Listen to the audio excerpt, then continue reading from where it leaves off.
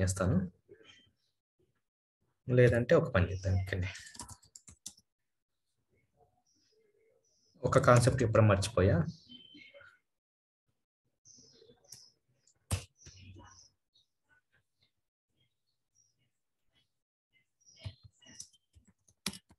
ఇది చూడండి, 15.19193 అని ఉంది నాకు. సో ఈ వాల్యూని నేను 2 డిజిట్స్గా కన్వర్ట్ చేసుకోవాలి. అర్థమవుతుందా? ఇక్కడ వచ్చిన వాల్యూని నేను 2 డిజిట్స్గా కన్వర్ట్ చేసుకోవాలి. కన్వర్ట్ చేసుకోవాలంటే నేను ఇక్కడ ఏం రాయాలి? ఇక్కడ వాల్యూ కామ నాకు డెసిమల్, ఎన్ని డెసిమల్ రావాలి? 2 డెసిమల్స్ రావాలి. సో 19 అని వచ్చింది, 3 పోయింది. సో దీనికోసం నేను రౌండ్ అనే ఫంక్షన్ వాడతాను. సపోజ్ నీకు చాలా వాల్యూస్ ఉన్నాయి, చాలా డెసిమల్స్ వచ్చేసినాయి. ఆ డెసిమల్స్లో నుంచి నాకు మొత్తం డెసిమల్స్ అన్నీ వద్దు, నీకు 10 డెసిమల్స్ వచ్చినాయి అనుకోండి. ఈ 10 డెసిమల్స్ తీసుకెళ్ళి నువ్వు యూఐలో చూపిస్తే గలీజ్గా ఉంటుంది. అందుకే దాని బదులు మనం ఇట్లా ఆ డెసిమల్స్ని ఓన్లీ 2 డెసిమల్స్, ఓన్లీ 3 డెసిమల్స్ అట్లా తీసుకుంటాం. ఇప్పుడు శాలరీ చూపించాలి. ఇప్పుడు ఇన్ని ఉన్నాయి నాకు, ఇంత పెద్ద ఉంది డెసిమల్స్, 15 డాట్ ఇంత ఉంది. సో ఇన్ని చూపించద్దు, ఓన్లీ 2A చూపించాలి. అలాంటప్పుడు ఇట్లా తీసుకుంటాం. ఓకేనా? సో ఇంకొకటి, ఈ డెసిమల్ ఎట్లా తీసుకుంటుంది మరి? ఇప్పుడు 193 ఉంటే 19 వస్తుంది, 196 ఉంది. ఇప్పుడు చూడండి, వేరే వాల్యూ వచ్చింది. అర్థమవుతుందా మీకు ఈ రిక్వైర్మెంట్? సపోజ్ నేను ఏమంటున్నానంటే 34 అని ఉంది, 346 అని ఉంది, అంటే 347 ఉంది. ఇప్పుడు ఏమొస్తుంది? 35 అని వస్తుంది. ఎందుకంటే ఇక్కడ ఇట్లా ఇది ఎట్లా తీసుకుంటుంది అంటే దానికి దగ్గర ఉన్న వాల్యూకి రౌండ్ అప్ చేసేస్తుంది. రౌండింగ్ అంటే అదే మహేష్ బాబు ఏదో మూవీ ఉంటుంది కదా, కలేజా అనుకుంటా, ఎక్కువ 10,000 ఎక్కువ రౌండ్స్ ఉంటాయి, 10,000 ఇచ్చేయండి అంటాడు. అట్లా దేనికి నియరెస్ట్ గా ఉంటే ఇప్పుడు 347 అనేది నాకు కావాల్సిన డిజిట్స్ ఎన్ని? 2 డిజిట్స్, 34 కానీ 35 కానీ కావాలి. సో 34 ఎప్పుడు వస్తుంది అంటే ఇది బిలో 5 ఉంటే 34 వస్తుంది. అర్థమవుతా? 343 ఉంది, ఇప్పుడు 34 వస్తుంది.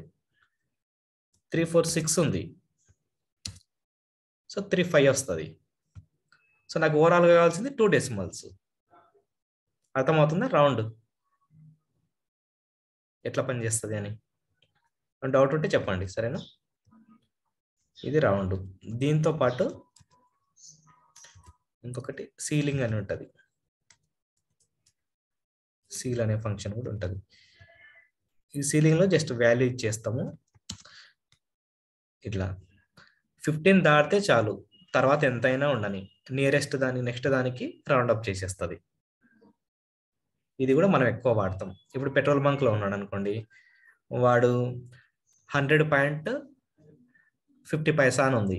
సో వాడు 101 అని రాసేస్తాడు అంటే. సో అలాంటి కాల్కులేషన్లో తీసుకుంటాం. 100.20 అని ఉంది, 101.2, సో 102 అయిపోతుంది డైరెక్ట్. ఇది సీలింగ్. ఇది రౌండ్. రౌండ్ అంటే నెక్స్ట్ వాల్యూకి డెసిమల్స్ని రౌండ్ అప్ చేయడం, ఎన్ని డెసిమల్స్ కావాలని. సీలింగ్ అంటే డైరెక్ట్ నెక్స్ట్ వాల్యూ ఇచ్చేయడం. ఇవన్నీ న్యూమెరిక్ ఫంక్షన్స్. గాట్ ఇట్ కదా?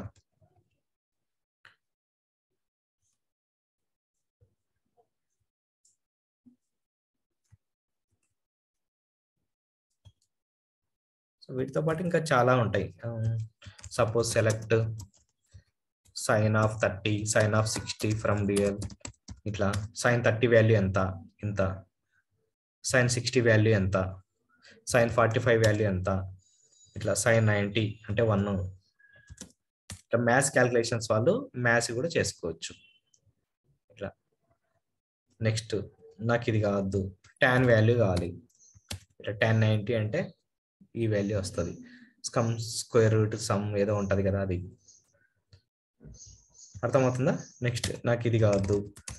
ఇట్లా మ్యాథ్స్ క్యాల్కులేషన్స్ కూడా చేసుకోవచ్చు అన్నట్టు మనం దీంట్లో SQLలో. స్క్వేర్ రూట్ సంథింగ్ ఏదో ఉంటుంది వర్డ్, ఇట్లా స్క్వేర్ రూట్ ఆఫ్ 26.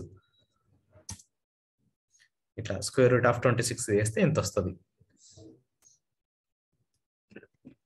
లేదు నాకు పవర్ చేయాలి,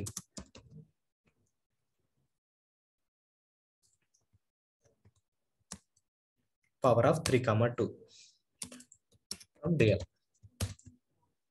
ఇట్లా 3ని 3 పవర్ 2 అంటే ఎంత 9.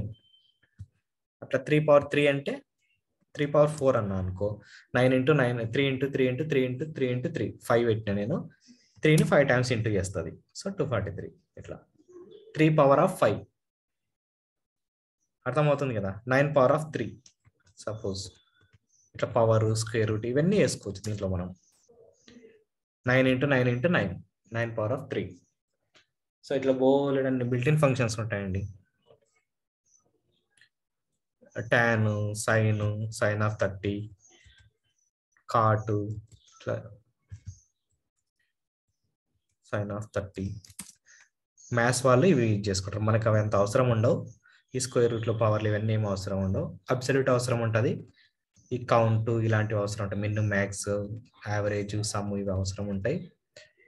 ట్రిమ్ అవసరం ఉంటుంది, రీప్లేస్ అప్పర్ లోయర్ కూడా అవసరం ఉంటుంది, యూనిట్ క్యాప్ అవసరం ఉంటుంది, రీప్లేస్ అప్పుడప్పుడు, లెంత్ కూడా రెగ్యులర్గా వాడతాం, ఇన్స్ట్రింగ్ కూడా అప్పుడప్పుడు వాడుతుంటాం. ఇట్లా ఇన్స్ట్రింగ్ అంటే ఇది.